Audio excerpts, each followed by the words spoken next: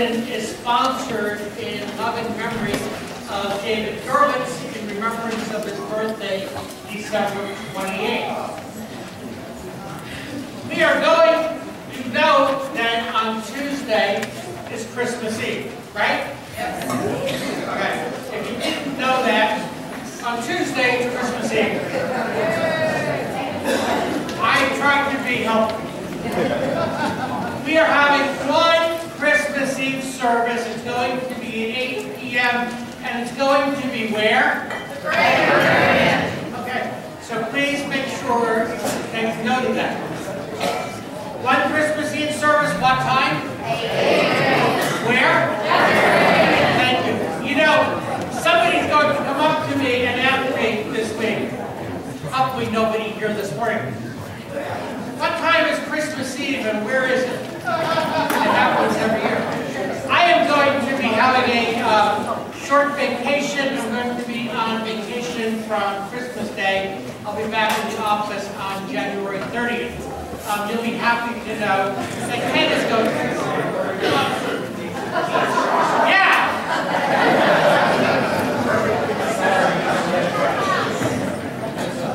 I'm going to be on vacation to December 30th and I'm back in the office. Ken is going to be preaching that day. Did you have an announcement? No. All right. So please take note of that. Those are all the announcements I'm going to make this morning. We gather together to worship the one who is joy. And we come together. Our hearts are expanded. We remember that the heavens declare God's praise as the sun rises and light multiplies. And we witness that all of nature, including us, yearns to reach and expand toward the light, so that we might know joy.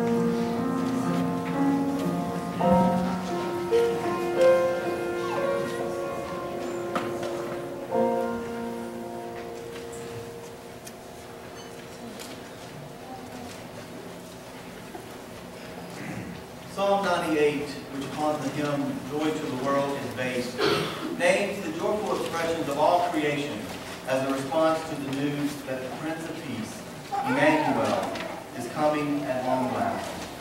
Love, not chaos, will reign, and balance will be restored. As we are ever closer to Christmas, we acknowledge with the hymn writer, Isaac Watts, that God rules the world, not with sword or domination, but with truth and grace. In this, all nations, all of the world will prove God's presence in and through this peaceful joy.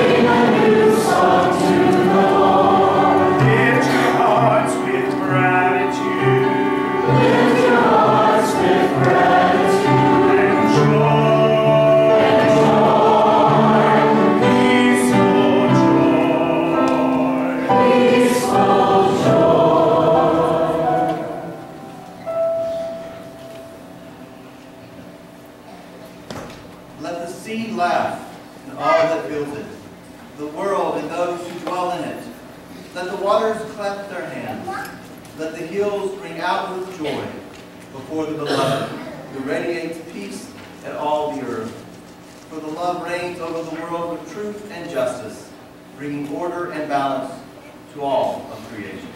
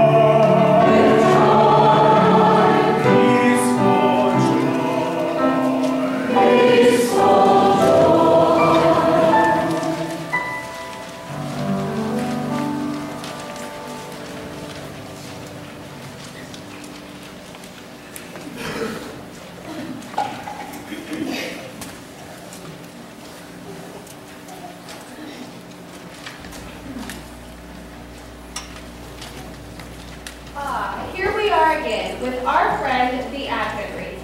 You have done such an amazing job of helping us discover so much more about joy this season. Can we thank the Advent Wreath by clapping?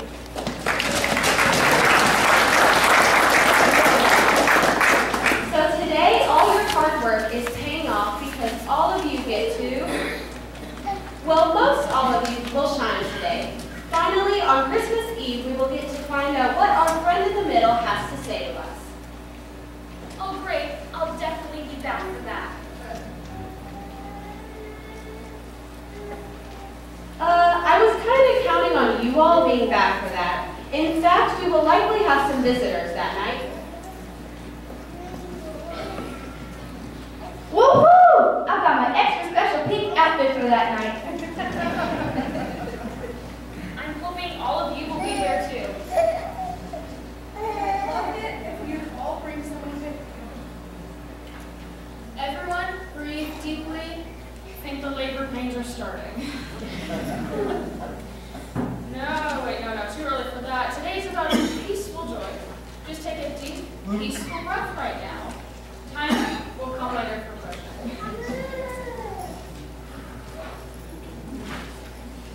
Okay, friends. Good to know you all are ready when the time comes. We all need to help each other out through the hard stuff. And that's what I believe we are here to talk about today. Peaceful joy, would you elaborate? Of course. It brings me joy to do so. Of course. As Unabashed Joy said the first week of Advent, we don't often think about joy as peaceful. We think of it as exuberant and somewhat happy clapping. It certainly can be. But over the last 3 weeks, we have taken a deeper look at joy.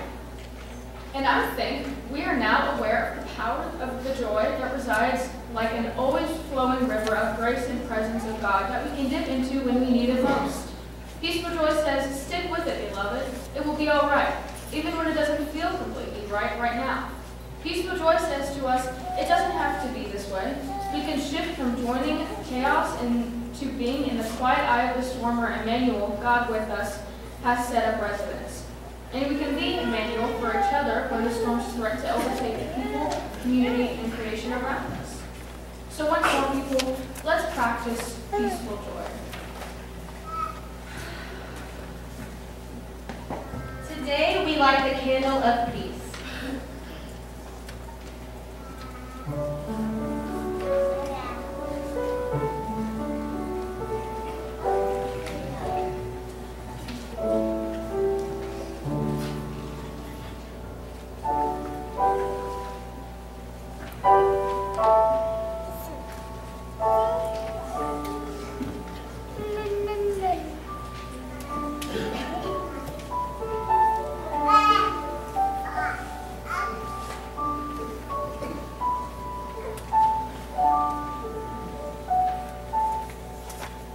Let us pray. Holy God, we await again the arrival of your Son, the Prince of Peace. We long for the peaceful waters of joy that run deep and wide underneath all life. When we feel the chaos of life bearing down on us, help us to remember that it doesn't have to be this way. Help us to step into a slower rhythm that is your peaceful joy. Let truth and grace rule our hearts this day. Let truth and grace rule our church this day. Let truth and grace rule the world this day. In the name of peace, amen.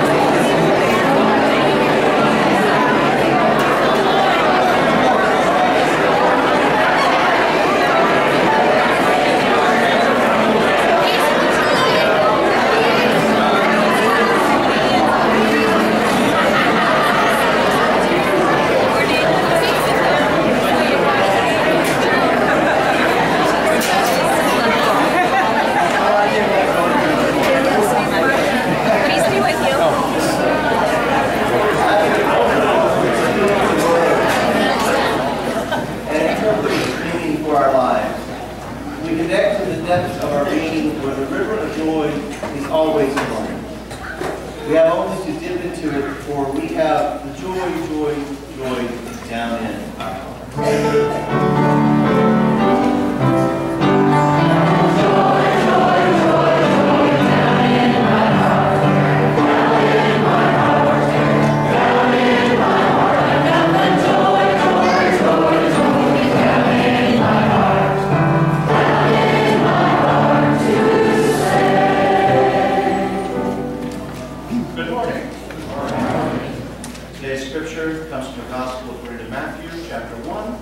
Verses 18 through 25 from the Message.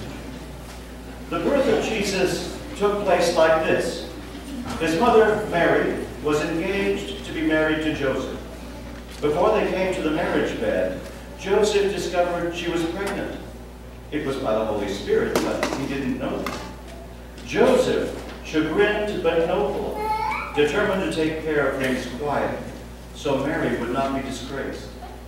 While he was trying to figure a way out, he had a dream. God's angel spoke in the dream, "Joseph, son of David, don't hesitate to get married. Mary's pregnancy is spirit conceived. God's Holy Spirit has made her pregnant. She will bring a son to birth, and when she does, you, Joseph, will name him Jesus, God saves, because he will save his people from their sins." This would bring the prophet's embryonic sermon to full term. Watch for this. A virgin will get pregnant and bear a son. They will name him Emmanuel, Hebrew, for God is with us. Then Joseph woke up. He did exactly what God's angel commanded in the dream. He married Mary, but he did not consummate the marriage until she had a baby. He named the baby Jesus. May God bless us as we ponder his holy word.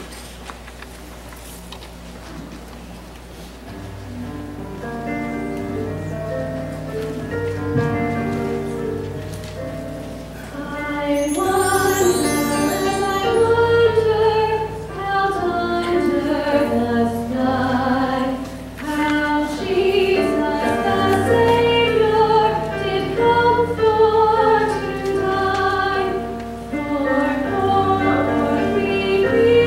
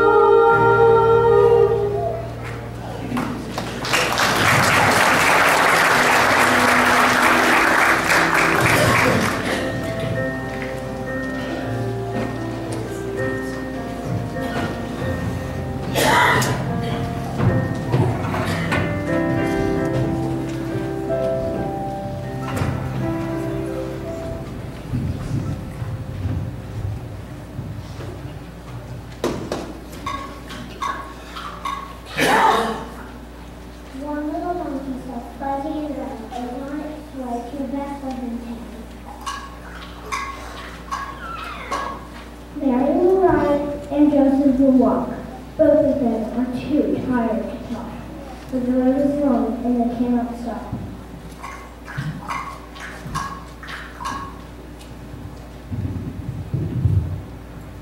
The fuzzy brown donkey perked up his ear when Joseph cried, "At last we are here!" But oh, what a crowd suddenly arrived. And will they stay at the end of the day? Marion shows up on the light, but today will the innkeeper say?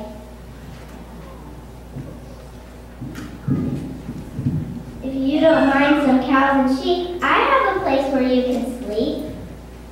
Do you have a room? Poor Joseph said, "We've come so far and we need a bed." But the busy innkeeper just shook his head. The fuzzy brown donkey was glad to stay beside a manger filled with hay.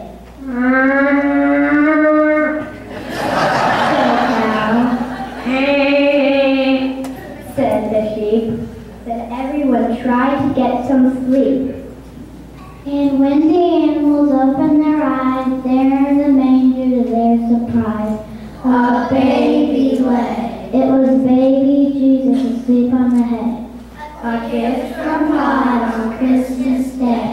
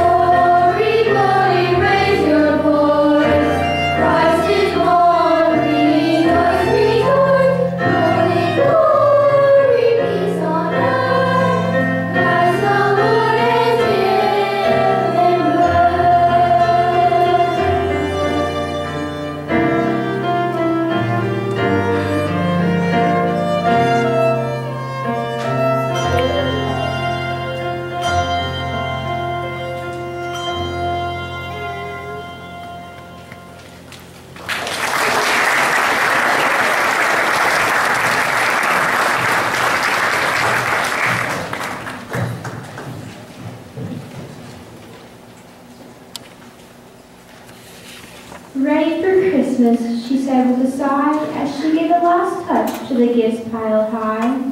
Then she literally sat a moment and read till soon. Very soon, she was nodding her head. Ready for Christmas? What do you mean? You wouldn't acknowledge your friend on the street. Ready for Christmas while holding a grudge? Perhaps you'd better let God be the judge. She woke with a start and a cry of despair. There's so little time, and I still to prepare. Oh, Father, forgive me. I see what you mean. To be ready means more than a house swept clean. Yes, more than the giving of gifts and a tree.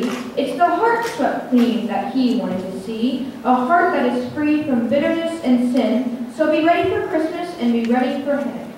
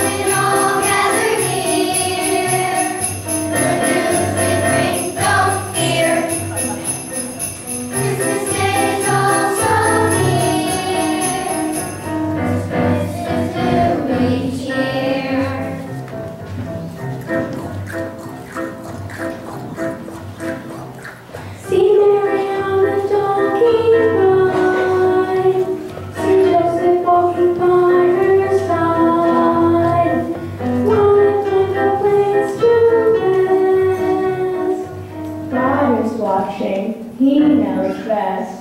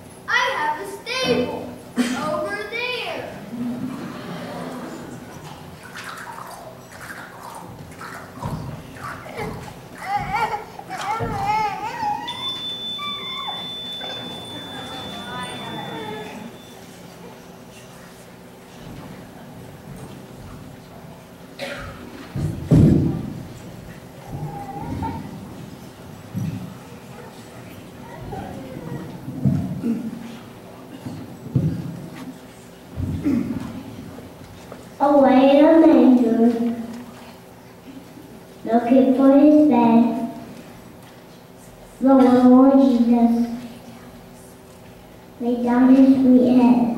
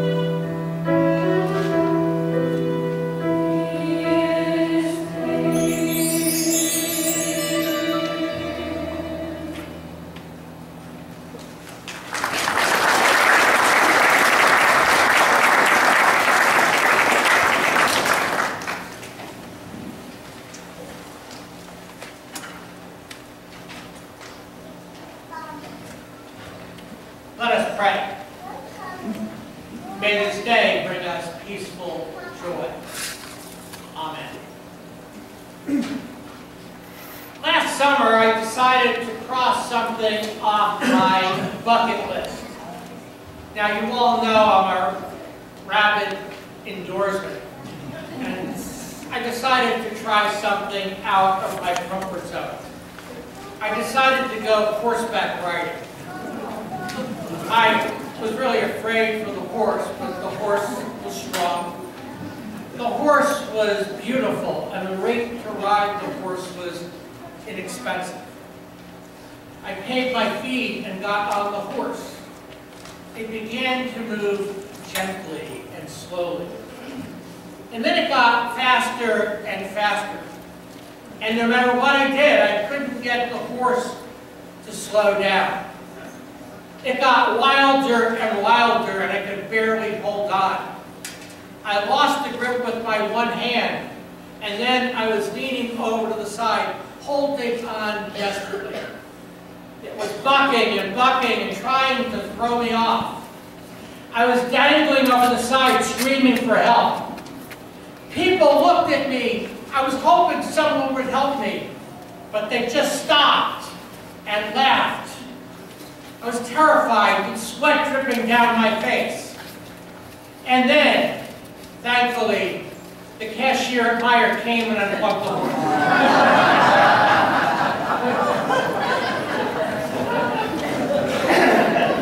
Finally, peace, peaceful joy. Okay, that was silly and having a little bit of fun. But we've all had times in our lives, many times, when peace was not something we were feeling, let alone peaceful joy. Sometimes a peace which passes all understanding, a sense of peaceful joy, is elusive. In today's scripture reading from the Message, we read Matthew's version of the birth of Jesus. Matthew is telling the story through the eyes of Joseph, who at first is not very much at peace with what was transpiring.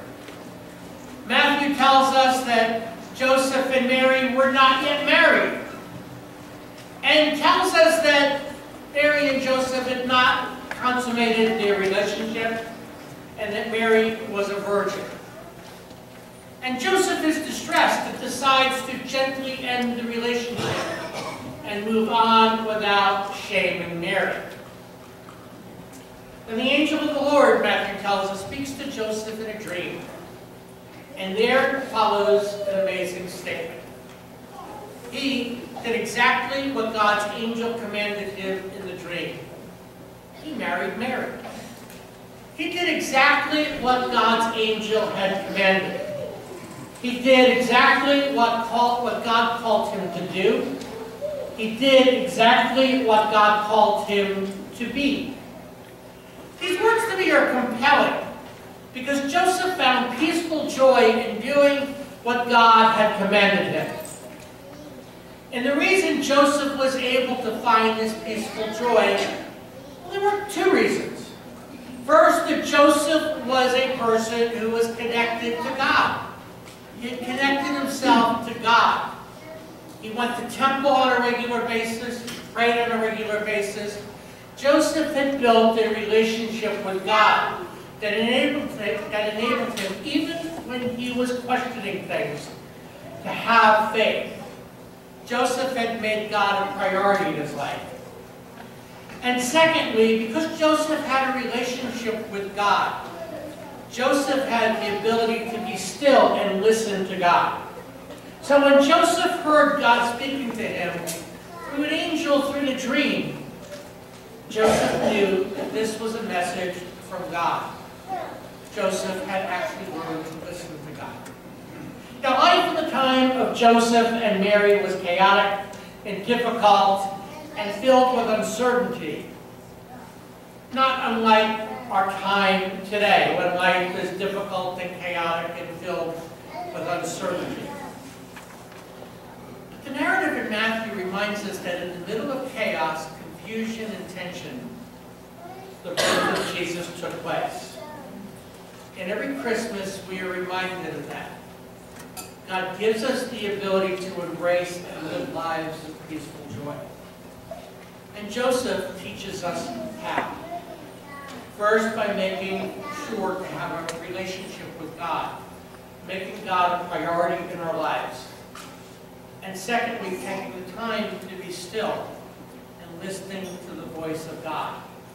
Because of these two things, Joseph had the ability to listen to God and do what God asked him to do.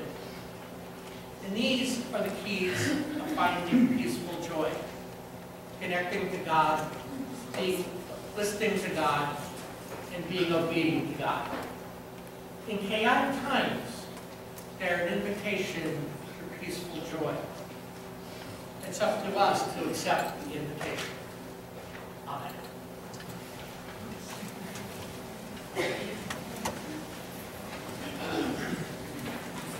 As we pray today, there have been several people we've been asked to pray for.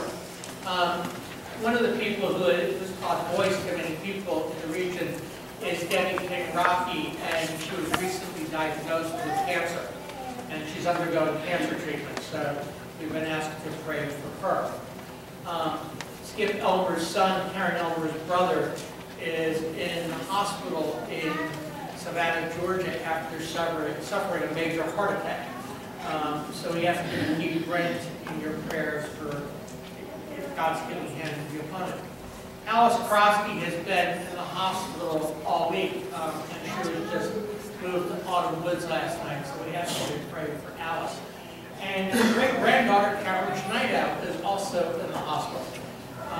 Cameron is ill, and we ask you to pray for her as well.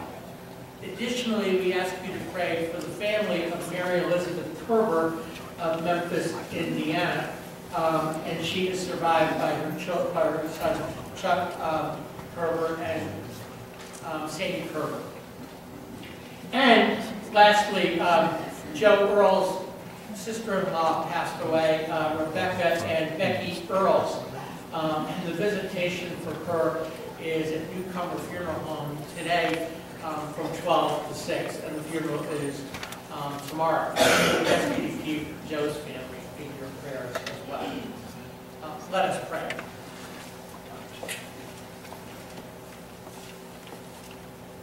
Most Holy God, as we come together this day, we are reminded of the fact that you came into the world on Christmas. You came into the world of expectation and waiting. Our waiting is almost over. And we ask that as this waiting comes to an end, we might be able to come together with peace and love and joy and hope and exuberance to celebrate your birth on Christmas Eve. No matter what the difficulties of our lives, no matter what the difficulties of our world may be, your presence is one of love and peace and joy. Let us be able to celebrate joy of the world, knowing that you have come into our midst. Amen. Let us pray together the prayer of the Father. Our Father, who art in heaven, hallowed be thy name. Thy kingdom come, thy will be done, on earth as it is in heaven. Give us this day our daily bread, and forgive us our debts, as we forgive our debtors. And lead us not into temptation, but deliver us from evil. For thine is the kingdom, and the power, and the glory forever. Amen. Recognizing the presence of Christ in our midst, let us share our offering today with our morning offering.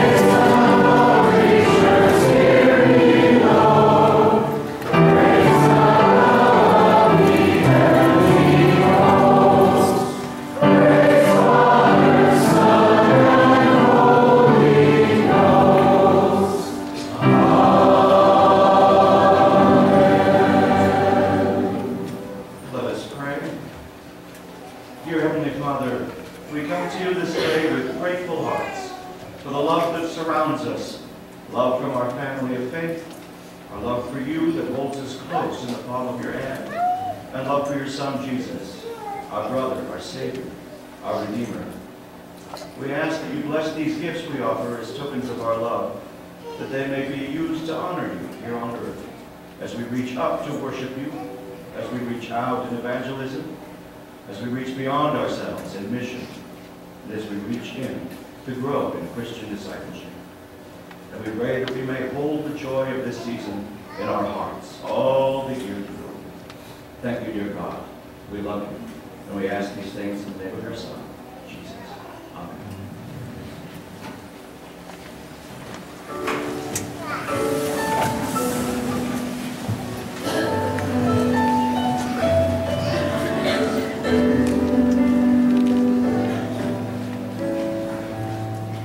Thank you.